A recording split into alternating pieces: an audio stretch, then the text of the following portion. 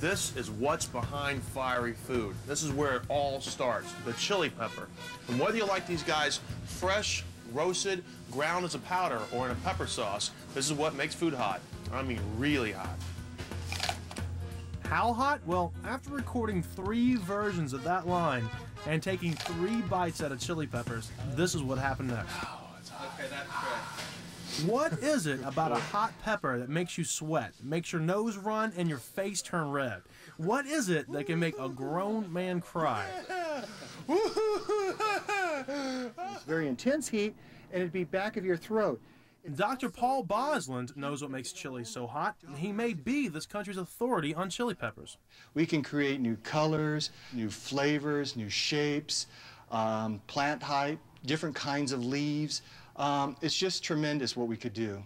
Working at New Mexico State University, Dr. Bosland created some new varieties, like this Halloween plant with orange and black chilies. He developed a long, mild pepper that you've probably eaten in salsa. And he knows so much about what makes peppers hot, he's even developed a new jalapeno and took out the heat. And I can just take a big bite of this and really have no reaction. He created this mild jalapeno by reducing the amount of capsaicin in his new pepper. Capsaicin is the substance that makes chilies hot. It's not the seeds like most of us think. The seeds themselves aren't actually hot. And if you cut a chili open, you'll notice right along where the seeds attach some yellow veins. These yellow veins are the ones that contain the capsaicinoids. These are the alkaloids or the compounds that cause hotness. So here's a tip. If you want to take most of the heat out of the chili, cut out the veins and you'll take out most of the capsaicin. In order to know just how hot peppers are, they're tested. The measure of heat is called Scoville heat units, after pharmacologist Wilbur Scoville. Before computers, Scoville used professional tasters to establish the heat rating of hot peppers. But eventually, the people would just burn out. And so what has happened is we've turned to a machine, like the one behind me here, that actually sees the compounds, counts the molecules, and then tells us how many pungency molecules are in the sample. And the machine never gets taster's fatigue, which is very nice. You can find chilies in all different heat levels, and they come in all different shapes, sizes, and colors. Red, green, yellow, or like these habaneros, the color of fire. Now, do you like hot food? I love hot food. Now, how hot can you take it? Mark Henson is the produce manager at Central Market in Austin, Texas, where he sells 40 kinds of peppers. We asked Mark to cut through the confusion about chilies.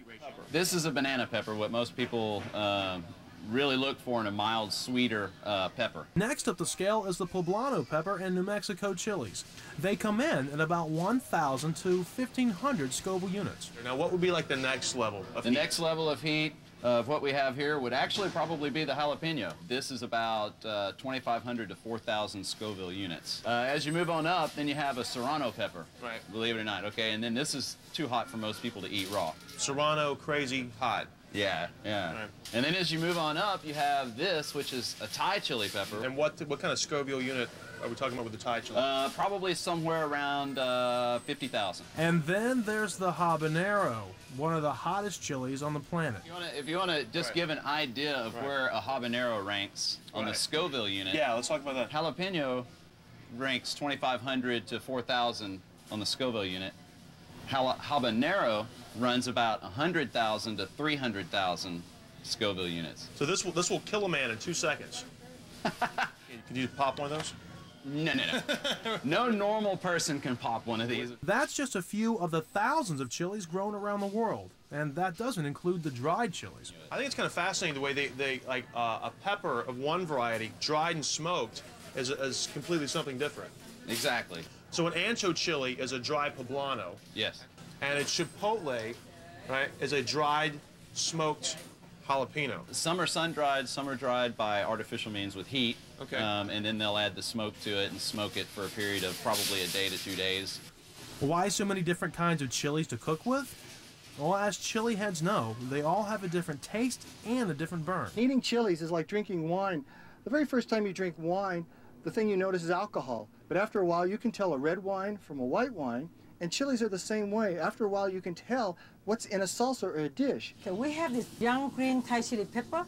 Fu Suaz-D is a master at blending different chilies. She trained as a food scientist, and now she owns Satay in Austin, Texas, where she prepares Thai food, one of the hottest cuisines there is. Can you imagine what Thai cuisine would be like without hot peppers?